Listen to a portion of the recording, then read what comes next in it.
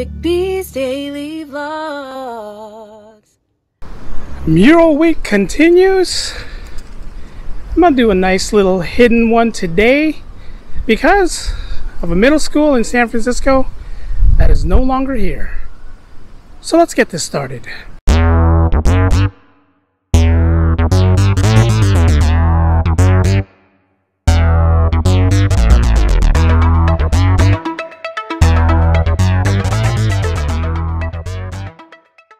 We interrupt our program to bring you this important message.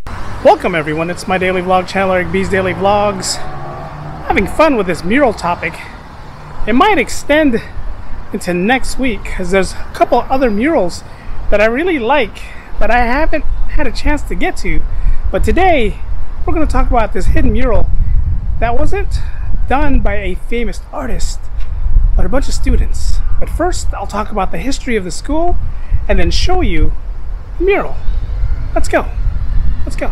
Sitting right there in the corner of Scott and Geary is now Gateway High School, KIPP Academy. But back in July 1st, 1980, when the doors first opened, this was called Benjamin Franklin Middle School. And on that faithful year of 2005, the middle school closed, the building stayed, and then that's when KIPP Academy moved in. And Gateway moved in not long after that. But the kids of the Benjamin Franklin Middle School did an homage for them and made a little mural that is hidden right behind the Western Addition Library. Let's go check it out. Right here sits the Western Addition Public Library, and then right around a corner, right where the parking lot used to be, is a mural that was done, again, not by a famous artist, but by the students that was leaving Benjamin Franklin back in 2005. And man, this has a lot of stuff going on. Again, when the Ben Franklin students realized that their school was about to close, they wanted to do an homage to the city, San Francisco, the district that Ben Franklin was in. So they did a little mural right here. And again, the mural says by Mac Craig III. Not sure if he did the mural or he's the one that got the mural together, but man, again, look at the details in this mural. You have a bunch of guys right here who are playing basketball, but they're using a peace symbol as well. You got the red Golden Gate Bridge going across. You have the tree of life, and around it it says tolerance. Someone saying sorry, and again it says right here tolerance is, I guess, one of the key words. And someone has a hand that says don't be racist, follow the road to peace. Everything here, again, like I said, look at the word right there, tolerance, again going down, and it says teach there's love, erasing racism and needless contempt. Wow, pretty deep. And again, these were a bunch of 6th, 7th, and 8th graders who did this. There's 3 pieces to the art, 1, 2 in the middle, and then 3 right here.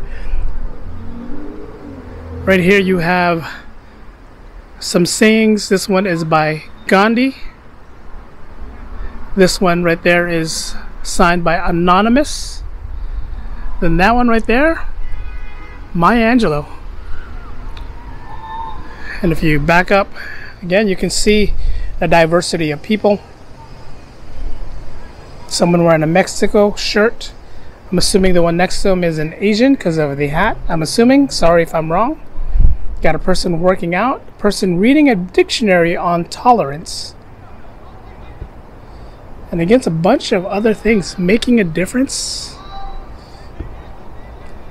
Then you have a stop sign right there.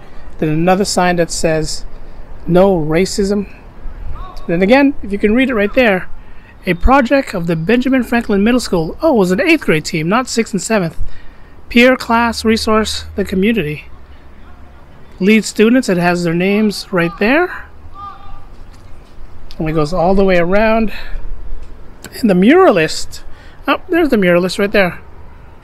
Olga Yuklikova. Sorry if I butchered your name, but man, this is a mural that, again, if you blinked, you would miss it. But this is special to me because I went to that middle school. But I like it. I like it a lot. Now this is definitely one of those blink and you miss it kind of murals.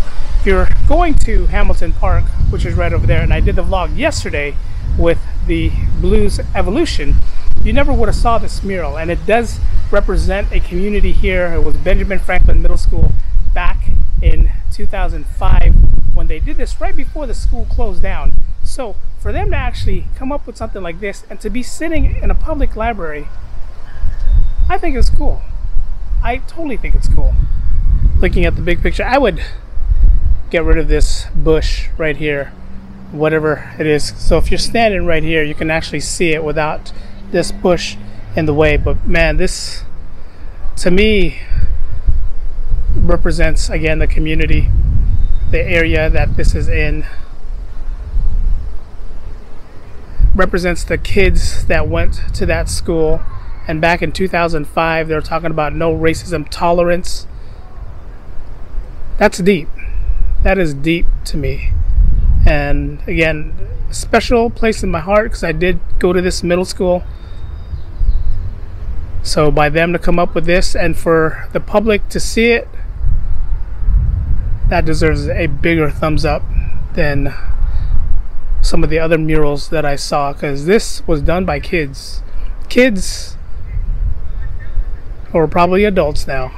This is probably my favorite right here. The kids with the word tolerance around it. Tree of life right there. And then the tree branches out into a hand holding the earth.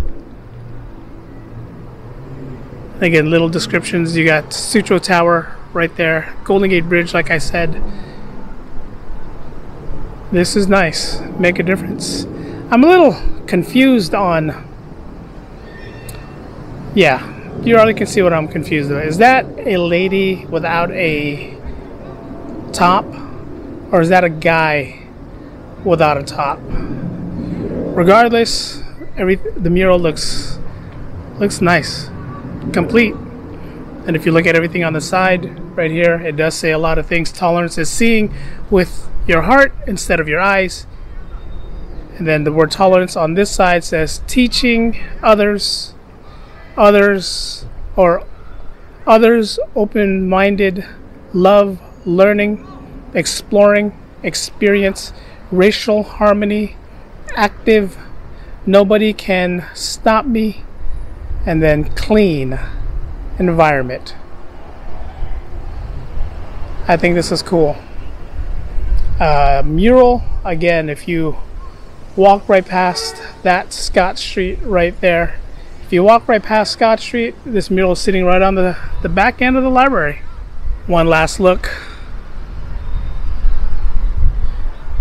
Benjamin Franklin no longer there, but the memories of the kids who decided to do a mural before the school closed down because they wanted to open up a charter school still remains, still exists. Alright guys, that's going to do it for vlog, what is this, number 3? It's number 3. It's the 3rd day of me doing murals. Forgot what I was talking about. Murals. And yesterday's vlog with the Blues Evolution, it's a little kind of hit or miss. It was raining and brought out the Lumix, and a lot of the shots were not as steady as I wanted to do. I'm using the DJI Osmo Pocket right now, so a lot of the coverage, the footage is a little bit more on the stable side. Wanted to come out and talk about the mural that the Benjamin Franklin kids did back in 2005 before the school closed. That's sitting right here in the Western Addition Library. I am going to try to get out and do some more murals. Again, I'm going to extend this out for another week because there's a couple ones that I do want to hit. I did say in the beginning of the week that I might not touch on Balmy Alley, but I will, because there's a couple of historical murals out there that I definitely want to touch on. But I'm trying to find murals like this that's here but you don't realize is here. So most likely it's going to continue on into next week. Thumbs up. Don't forget to like, comment, and subscribe. Mural Week will continue again tomorrow.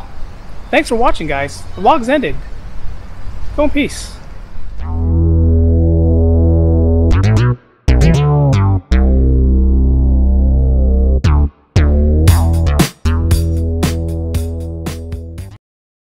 What I like about this mural in the background is this bike lock.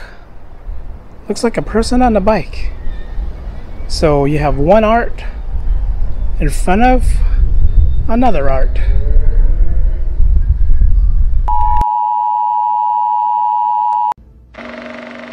I made this.